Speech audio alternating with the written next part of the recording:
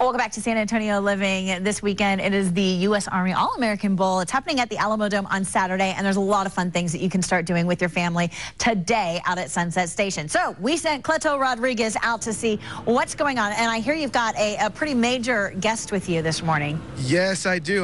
We're privileged to be talking to Major General Justice. How are you, sir? I'm doing great. It's welcome. Wonderful to be down here in San Antonio. It's nice and warm, and it's not snowing. That's right. You're coming from Maryland and stuff. That's right. A big difference right there. Snowing this morning. Now, you know, I've been to some of the events here that you have, and one thing that really struck me was, can you tell us a little bit about this gentleman right here, and what is this called, the HULC suit, I believe it is? This is the HULC suit. What we're trying to do is use science and technology to empower, unburden, and protect a warfighter.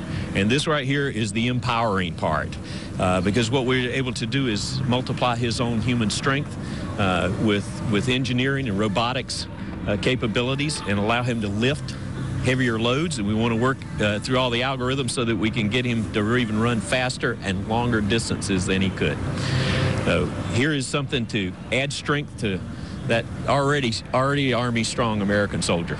Wow, that is interesting. I saw that and I was just amazed. So now this is one of, I believe you said one of 12 that's around in the country? There's only 12 of these systems in existence right now, but in the future we think we could use this kind of soldier capability to enhance the power of all of our dismounted soldiers in the Army. So that means right now, just letting everybody know, it's not at Walmart, okay? Just want to let you know. No, definitely not at Walmart, but it is in our kitchen. And what about this vehicle back here? I mean, what is this exactly? I mean, tell us a little bit about this thing here. This is an extended reconnaissance vehicle, extended range vehicle, and we're really trying to be able to run fast and run silent. Because if I can move quickly on a battlefield, that's again empowering the soldier and protecting him.